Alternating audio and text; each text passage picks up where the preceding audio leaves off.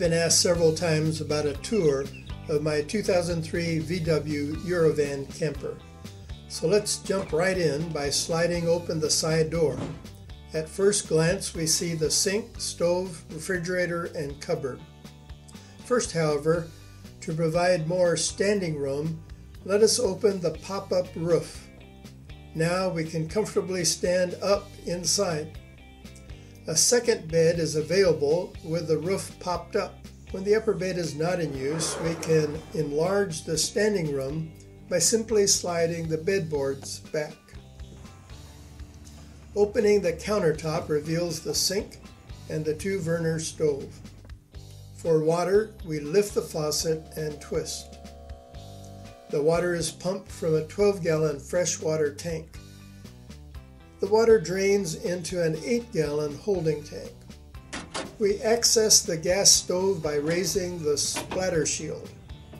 Fuel comes from a 5-gallon LP tank, which has the capacity of 4 gallons of gas, or 16 pounds. Lighting the burner is easy. Just provide a flame with a match or lighter and twist the knob to open the gas. Below the stove is the refrigerator. It is powered either by gas or by the 12-volt van battery or by 110 volts of shore power. Shore power is where you connect the van to an electrical outlet. Above the refrigerator are several monitors that reveal levels in the water and gas tanks, as well as the charge level of the van battery. There are also two outlets for 110 AC current and one for 12-volt DC current.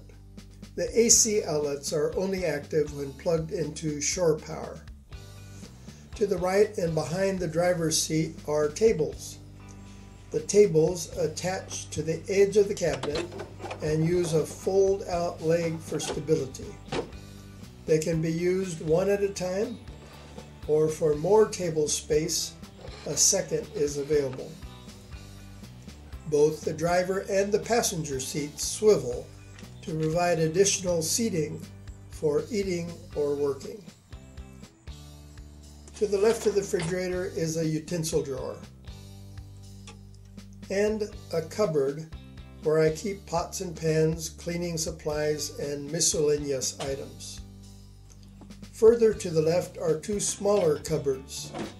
I keep toiletries in the top one using 2 or 3 bins. I store food in the lower one. Further to the left are 2 more cupboards. I use one for clothes. The cupboard holds 5 or 6 bins. The cupboard also has a hanging rod for hanging clothes. And still further to the back is a narrow cupboard with shelves where I keep miscellaneous items.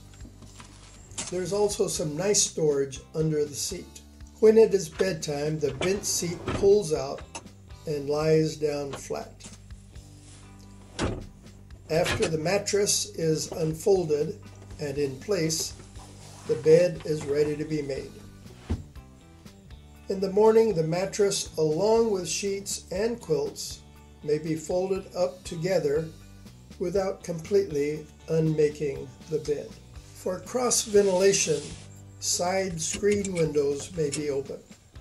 When the roof is popped up, side and front screen panels may be unzipped for cross ventilation or zipped up for warmth. A ceiling vent also opens in the very top of the van.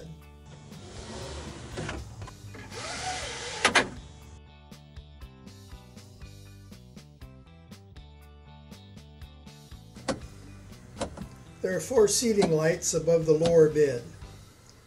There are brighter lights above the kitchen cabinet and in the roof. The van is equipped with a thermostat which turns on and off the gas furnace on cold days and nights.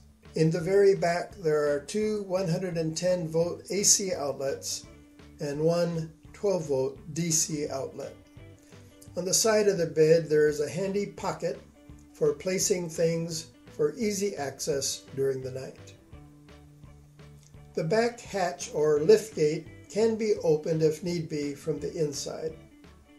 The bench seat is equipped with seat belts.